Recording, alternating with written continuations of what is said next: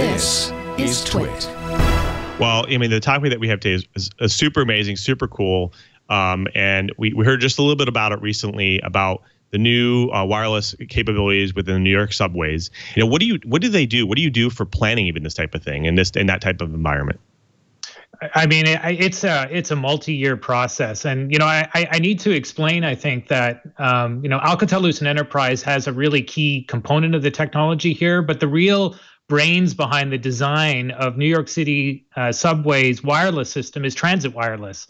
They're the folks who designed it and are currently operating it for the next 27 years as a right to use that they have for the system.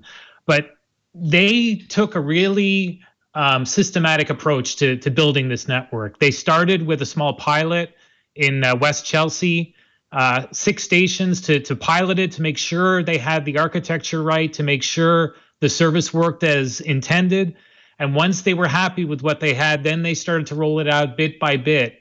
And when you're trying to deliver wireless coverage to 270 plus stations, in an infrastructure that's over 100 years old, that's not an easy thing to do.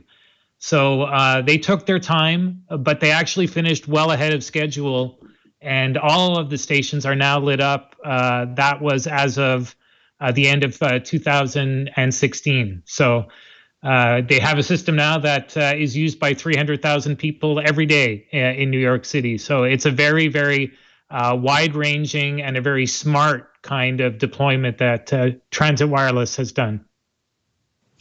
So other than the obvious, there's obviously you have to think a little bit differently from just the normal terrestrial wireless communications above ground and underground. So, what do you have to do? What's this type of environment? What do you have to do? What kind of hardware do you have to put in there that's different than the normal installations and the normal kind of deployments for that type of thing?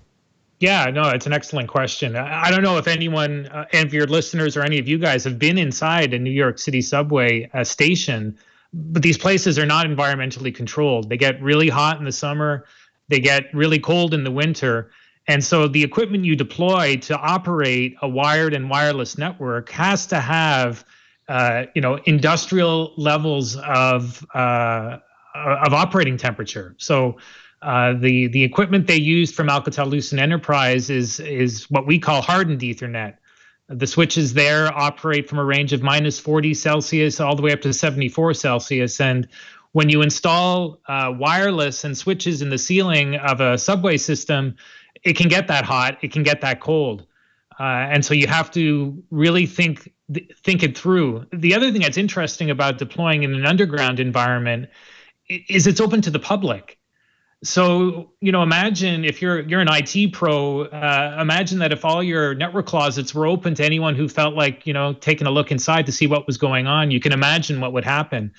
So what Transit Wireless did is they actually enclosed all of the network equipment in, tamper-proof enclosures that are very difficult to get into and are extremely rugged. The way they clean the subway walls and ceilings is with a high-pressure hose. So those enclosures got to stand up to that, and the equipment inside has to stand up to the extreme temperatures you're going to find in there.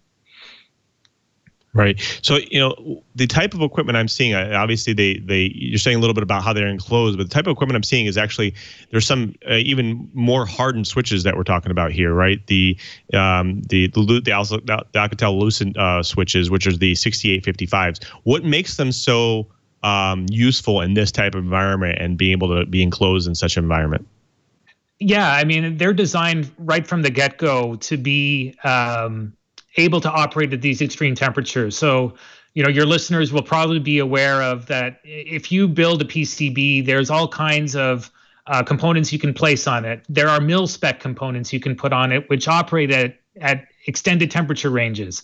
So that's what we built, and we continue to build in all of our hardened Ethernet line.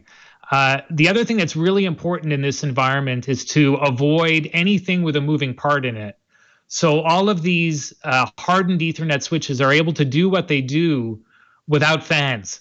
So this gives them a very long lifespan. And when you don't have moving parts, you end up with a very highly reliable switch. That's really critical in this kind of environment because sometimes these switches are deployed in places that you can't get to unless you're stopping the train traffic. And clearly that's not something you ever want to do when you're dealing with a public transit system that's moving that many people every day.